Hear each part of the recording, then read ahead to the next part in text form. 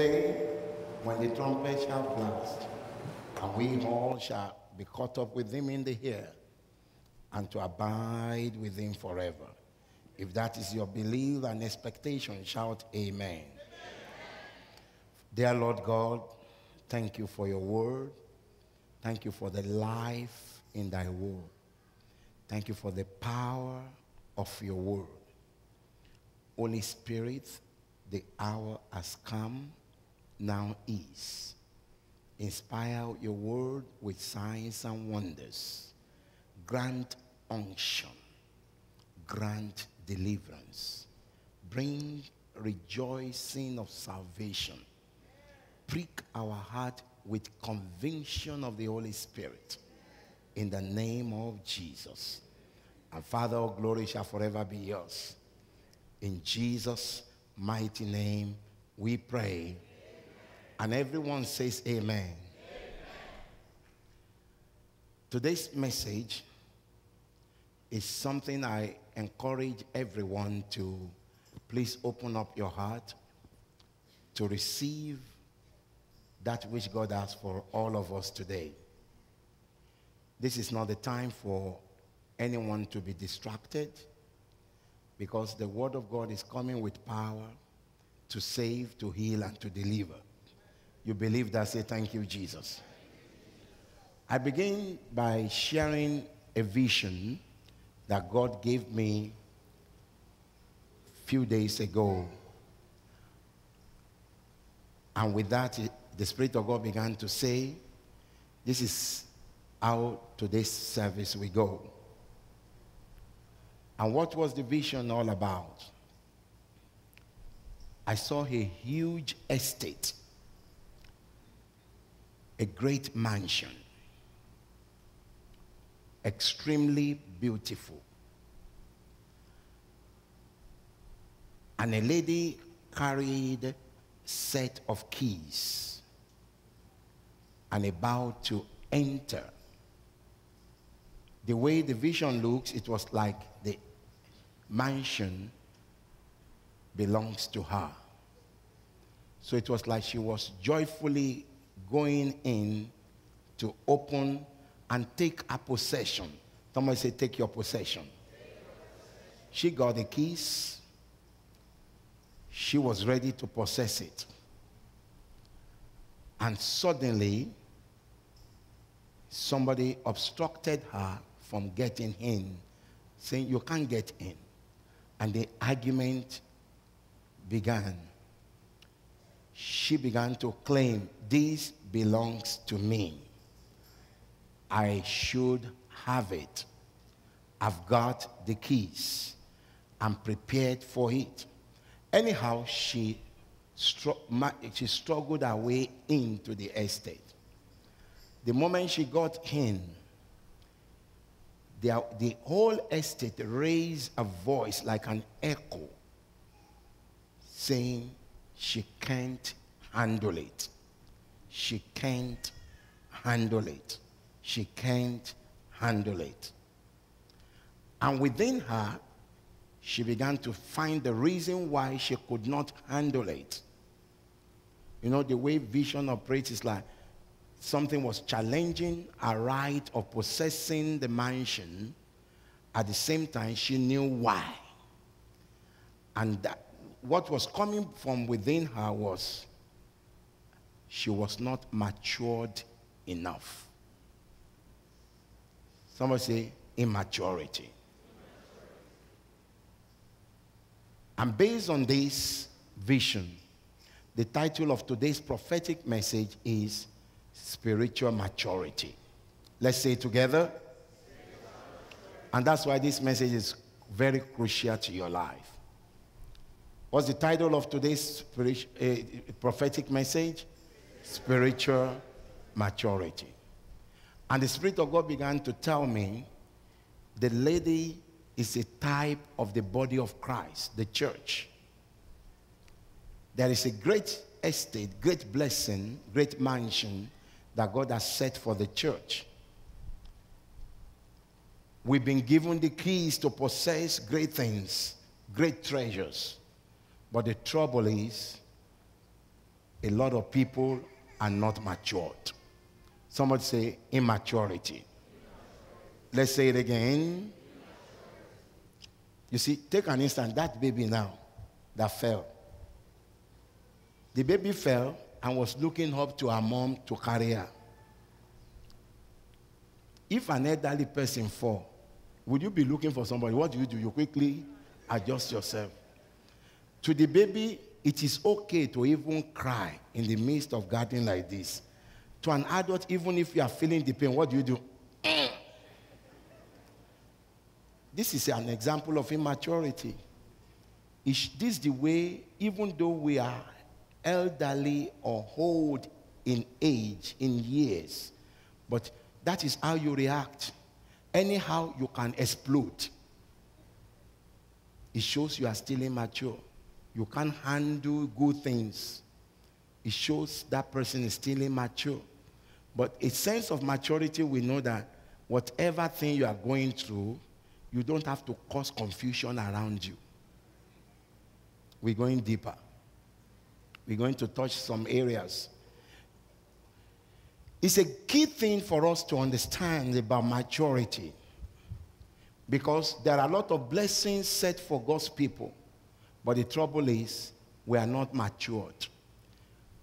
When the voice echoed against this lady, the type of the church, saying she can't handle it,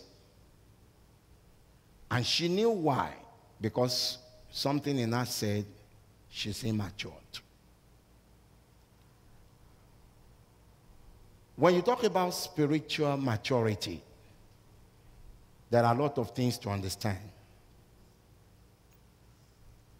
Sometimes ago, I got a call from an elderly person whom many years back we worked together in the same company.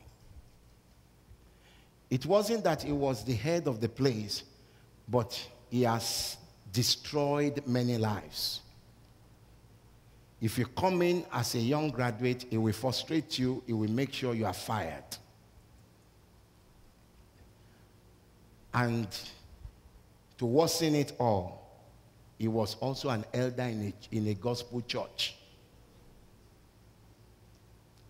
And now listen, if you are listening, say yes. So, when I heard that he was an elder in a church, I said, this is easy. I'll be his friend. I will work on him so that he will know how to handle people. He even dealt with me myself. Very damaging. But you know what? I make sure that I wasn't fired because of him. That area, I bind it. That I will leave when I'm ready to leave. Until God lifted me up and promoted me, I left the place. I forgot about it. Not too long ago, the man called me. Last year, sometimes ago. I wonder how he got my number. And he began to pray. The moment he identified I was the receiver of the call, in the name of Jesus, God will bless you. I was first saying amen, amen. When the prayer continues 10, 15 minutes, I wasn't saying amen again because I didn't know what he was up to. So because my wife knows him, I put him on the speaker and say, should I say amen or keep quiet? Because this man, this call, I suspect this call. So anyhow, when he was done, I said, thank you for your prayers. Anything, he said, he just want to bless me. I said, thank God for the blessing. And sometimes he will call, all he will do again is to bless. He will call, he will bless. Until one of our friends called me, the person who gave him my number, and said, as so and so called you, I said, yes. He said, do you know what happened? Did he bless you? I said, yes. Why? I said, I didn't ask him. He said, he did the same, but this other guy, he will want to know, before you bless me, let me know why. At one point, he became very sick, and he fell into coma. 5 years before that time, he fell into coma. And at that time, when they were struggling for his life, under life support, he appeared before the angelic court. Ready? Once he had passed by the angel, it will take God to return back. In the natural, he will just give up. Even though naturally they were battling on his life. And so, some people that were behind him, the angel was, once he opened the book of life, the name is not there, we just say, depart and come and see wailing. He looked behind him. Within the short time he got there, the queue was long. That shows how many souls passing by within seconds. If you survive an hour, you are favored by God. And oftentimes we don't appreciate this. So, according to the man, he said it was jittering. Almost everybody depart, and thrown to hell. And when he got to his own time, as the book of life was open, what appeared was all his self-righteousness. And the angel said, you can't enter heaven by your self-righteousness. And as he was pleading, let me go and amend, let me go and amend. The angel said, once you are here, no amendment. And suddenly, a drop of blood dropped on that book of life, saying that is like a pardon from God, saying, let him back. And suddenly, the man woke up here, and the medical team thought they were the one walking. He said, yes, we got the pulse. We got this, And they kept struggling. Yes, give him the more. They didn't know that it was the power of the blood. When this man woke up, he moved about telling believers, you don't know the efficacy of the blood of Jesus.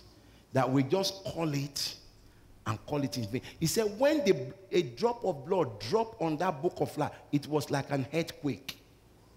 The whole place tumbled. The angels couldn't stand it.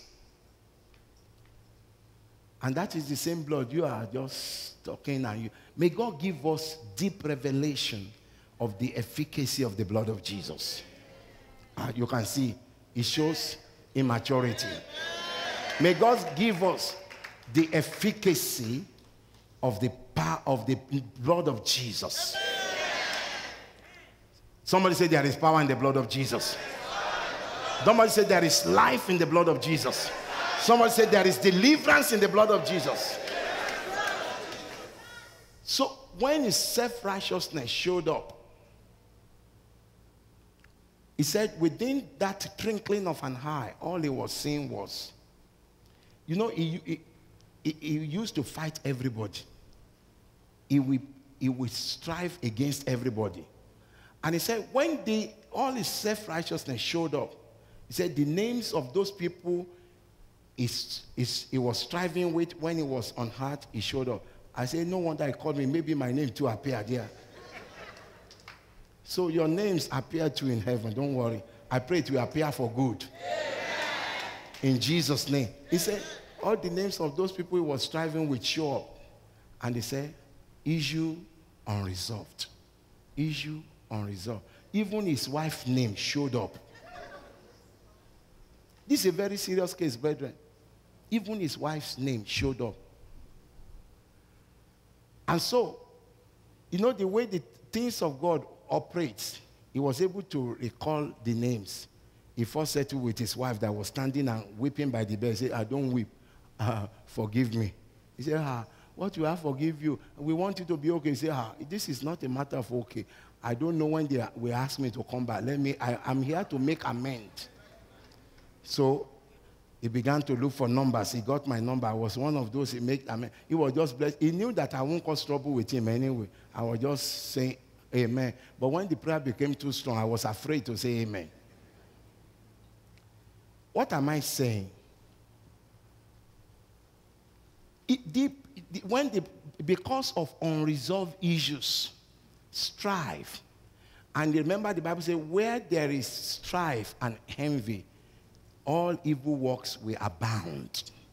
Strife and envy will open door to all kinds of evil work.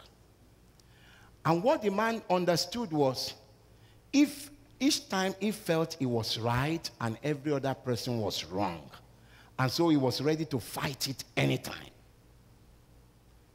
But from his conclusion, after, some people that he went to reconcile with, they caused more trouble for him. Say, don't talk to me, don't do this to me. If you want to bless and say, you bless. No. You can't say that to me. While he was trying to do that, all he was telling them is that all those things I've done to you, it was because I was immature. But people say, you're an elderly, somebody in your 70s. He said, I was immature. So the conclusion of his misbehavior, even as a child of God, was immaturity. So it doesn't matter your age. It doesn't matter who you are. You can still be spiritually immature. And if you are immature, that will open doors to a lot of troubles. He cannot handle people. He cannot handle relationship because he's simply immature. Let me tell you another case. I got a call from an auntie. This is about family now. 2 aunties of mine. I grew up to know that they don't talk to each other. From the time I knew them, they don't, if they see themselves, the way they will hide themselves, nobody, it was me that said, this thing must stop. I tried to talk to both of them. I got some deadly arrows. It was God that saved me. I just leave them. One of them called me last year. He said, do you know what? I said, what? I started talking with Auntie T. I said, hey, after 61 years. You are one of them too. You are saying what? Your own is adding up too. It's adding up. Don't worry. You say, what? Let me tell you how it began. What we grew up to know is this. You know our African tradition. Even if it's even if somebody in the family is one day older than you, they will ask you to respect that person and call auntie or whatever or brother. You understand what I'm saying? Lift. When both of them were 10 years old, they were 8 months apart. And they said, this is your senior sister. You should be respecting her and calling her auntie. He said, God forbid. We have the same age. 8 months apart? No. What if I choose not to talk to her? At least I will escape calling the auntie. So if I pass by, there's nothing like auntie or anything. They force her to say it, she will not. When she was younger, they will beat her. They will compel her to say, she will still not say it. Say, I won't say it. Say, over my dead body. Until last year. And when she even called me to break the news because she knew how hard I've tried. And my response was, rather than rejoicing with her, she thought I would be excited to hear the news. I said, after 61 years. You know what? She raged at me right away. What do you mean? Who are you, small boy? That means at age 10, for 61 years, as at last year, both of them were 71 years. So she raged at me. I said, okay, it's still there in your body. It's not gone yet. Until early this year, she now called. and started apologizing for her reaction. I said, you know me, it doesn't matter to me anyway. He said, but you know what? And unfortunate thing, within this period of 61 years, both of them so-called born again, Holy Ghost filled. The Holy Ghost we receive in this generation, I'm afraid. I'm afraid.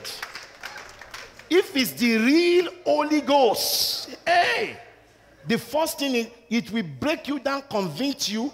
You can't eat, you can't sleep until you settle it. But this is generation, you still be blasting in tongues and you are keeping malice. I say, hey, is this Holy Ghost? And she said, I said, why are you calling back? She said, I decided to wait on the Lord. And as I was waiting on the Lord, fasting in prayers, the Holy Spirit said, this man that will even help you settle this quarrel, you are also quarreling with him. I hope his own too will not start adding up now. Number one. Why the Holy Spirit was saying that, the Spirit of God now opened our eyes to see the damages that have been done to the family, to our life, to our children, to our grandchildren within the 61 years. She broke down crying. The children, well educated, but really in trouble. And when I mean trouble, trouble. The grandchildren too. If you know what they are going through, you will wonder why. And the Spirit of God said, you open the door. And the Spirit of God opened our eyes to the other sister, saying, look at this situation too. Not only to you, your children and grandchildren, because of the door you opened. So she was explaining this to me. Say, do you know, this 61 years you mentioned is not making sense to me. I look at my life for those period of time, it was a mess. It transferred to their children to the point that now to the second generation, the children of these two ladies, they don't greet. So also their grandchildren. But apart from that, that has caused a lot of great disaster in their lives. Unawares, many of us will open a lot of doors for the enemy to afflict because of immaturity. Look at somebody eye to eye and say, get matured. Listen. Two things have plagued the body of Christ. Two things.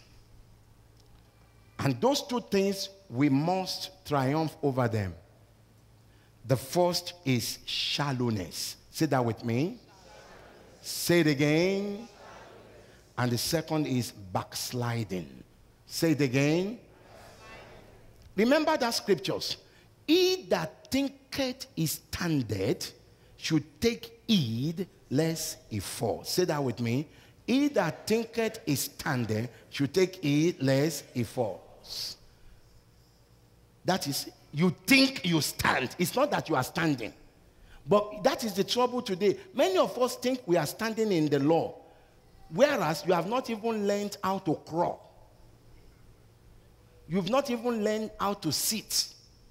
But in your mind, because of years and months you have added to claim that you've been born again, you feel you are standing. That's why the Bible says, if you think that you are standing, be careful, otherwise you fall. So the danger today is a lot of us, we have a false sense of our stand with God. Somebody say a false sense of our stand with God. Oftentimes you think you are standing. Oftentimes you think you are matured or you are growing in the Lord. But in most times, no. A lot of believers today, very shallow. You only know how to cry out for your needs. The Bible says, this is the generation that seek thy face. That seek thy face, O Jacob. That is, there is a generation that seek God's face. And there is a generation that will seek his hand. There is difference between the two. Somebody seeking my hand, you are only interested in what you can have or what you can get from me. But somebody seeking my face, you are interested in my well-being. You want to give me something. I want to give you something, and I'm doing my face like this. I'm frowning. Take. You know, somebody who doesn't care, who is interested in my hand, you just take it, say thank you. Even if you are not happy, that's your own trouble. But somebody who is interested in my well-being, are you happy? Are you okay? Is it okay if I have it? Is interested not just having it, but in my well-being. This generation is only interested in what we can get from God. God too has his own heart desire. We are not mindful of his heart desire, but only mindful of our own desire. That is simply immaturity. Is that not how children do? You give your child a lollipop, and you are asking, can I have a chair? He will hide it. Whereas you are the giver. You can give, and if he finishes that, you say, Daddy, I want some more. But why he's taking it, you say, can I have? He's hiding it from you. And listen, your children is not interested whether you have been fired, whether you have no job or not. You say, Daddy, back to school. You know that bag like this, when I put it on, and you are thinking of how to pay your bills. And you are thinking of how that child can still manage that bag for at least one semester before you buy another. But he doesn't care whether you have money or not, whether bills are paid or not. He's only interested in get me what I want. It's because of immaturity we only seek his hands and not his face. The trouble with this generation is we are shallow. And that's why the kingdom of darkness is advancing. That's why the forces of hell are raging the more. That's why the forces of hell, they are releasing their most deadly weapons. Because we can't handle them, we are shallow. And the second thing that has plagued the body of Christ is backsliding. Rather than walking with God, we are walking backward. And the trouble is, we are contented with that. That is the danger. You still have the first sense to feel you are still a child of God. And the reason why some people come to church is to socialize, which is very good, but that is not the primary reason. When he called the disciples, check the scripture, the Bible says, he called them to be with him. So the calling of God is to be with him. In that Isaiah chapter 51, he said, look at Abraham, your father. Look at Sarah, your mother. I call him alone. Alone. It's a lonely walk with God. Because you alone will stand before the throne of grace. And so because of shallowness and backsliding, we miss out of great things of God. There are two deadly weapons that the devil is also using against the body of Christ. We've talked about two things that is plaguing the body of Christ. What are those two things? Shallowness and backsliding. The two deadly weapons that is destroying the body of Christ is no deep affection for God. Say that again. Say it out loud. And the second is no commitment. No commitment. No deep affection. That deep love for God is not just there. And no sense of commitment. This is the generation I see that you say you are born again, you have nothing doing to promote the kingdom of God. All you need to do is your job, your career. Those things will soon pass away. That's not your main reason why you're on earth. as good as they are, that is not the main reason. Even on your job, you should represent God there. You should be